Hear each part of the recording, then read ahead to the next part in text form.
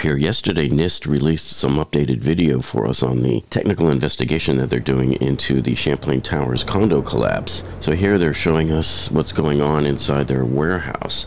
And they're doing all sorts of testing. Like here you can see they're testing the diameter of the rebar. So they want to make sure that the correct rebar was put into these columns, most likely. There's an RFID tag. You can see they're using the app on their phone to catalog each one of these columns.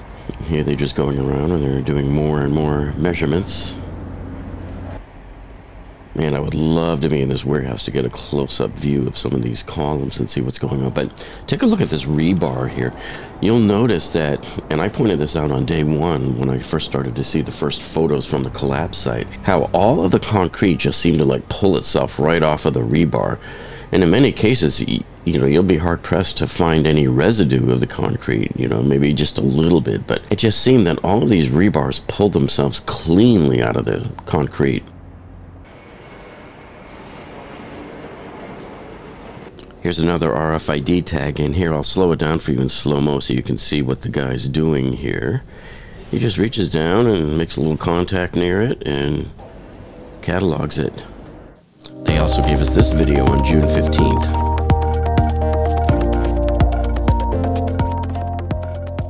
I'm Kamal Saidi, and I'm co-leading the Remote Sensing and Data Visualization project for the NCST investigation into the Champlain Towers South partial collapse.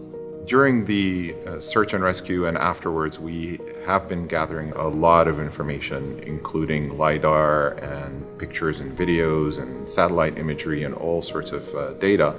And we need a good way, an efficient way to look through all of that data to make it as useful as possible for the rest of the investigation so that they can pull out information that's needed in their analyses.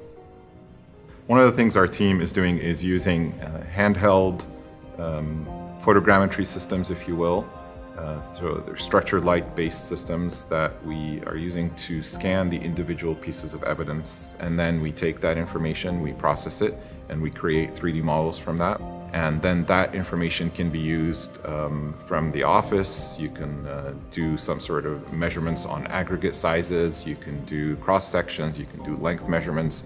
And so documenting all of this, so our project is not necessarily making all of these determinations, but we are providing this information so that somebody else, the experts, material experts, the structural engineers can then go in and look at this information and make the measurements that they need to make and the analysis that they need to do to come up with those answers. Now, NIST also released this high-resolution photograph too. And we had showed you this on our update the other day. However, it was just a small image, like a thumbnail on a PowerPoint presentation. So here with this high-resolution image, we could zoom in on it.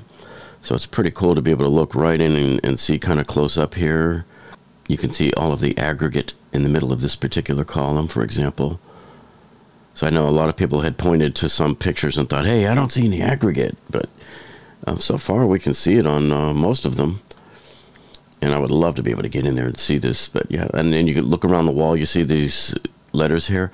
I don't know if these mean the columns, like this is from column M around the garage, or if they're arranged somewhere else. I mean, here's K over here, looks like.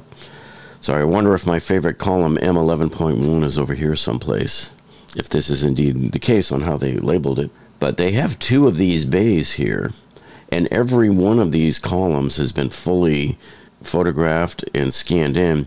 And as they showed you on the video here a few seconds ago, you could see they have everything all digitized on the computer, and they can spin it around and look at it from all different angles here in 3D.